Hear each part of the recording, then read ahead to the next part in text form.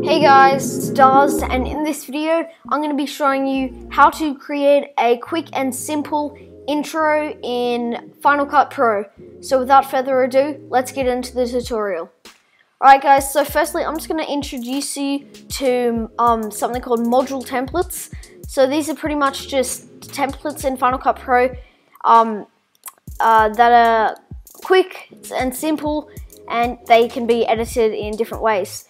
So what you want to do is you would be on effects when you first open Final Cut Pro up. Then you want to go down to the themes and click on themes. Then from here you want to go down and press module templates. It's going to take you here. Then pretty much what you want to do is drag in this module template. I'm just going to delete the first one. So basically all it is the template. If it needs rendering time, make sure to go up here, click modify, and then render all. That'll render it so it's quicker and higher FPS when you're playing it. So yeah, you can add, you can change the text by going to where it has the text. Double click on the text and you can highlight it. And I'm just gonna change it to Darsz, or just lowercase maybe.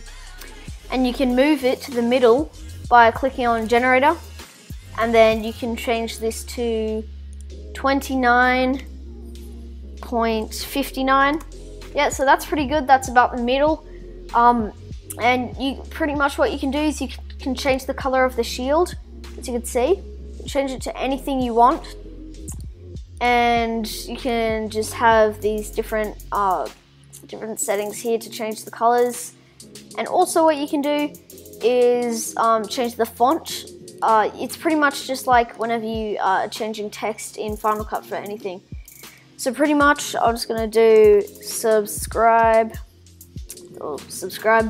and yeah, now what you want to do is gonna have this little orange bar up here. That means it's rendering. So what you want to do is go up here, and then you want to click modify, and then click render all.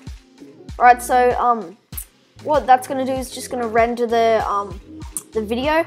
So basically once it's finished rendering, then it'll play much smoother and quicker and higher FPS. So as you can see, here it is.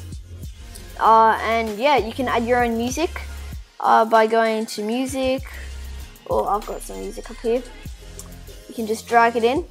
And by the way, a big shout out to Blunted Beats. So it's a really good channel with some really nice music which you can use in your YouTube videos. And pretty much a big shout out to them. Make sure to go subscribe to them. And yeah, so basically I'm just gonna add their own music. I'll just cut it out here and then delete that.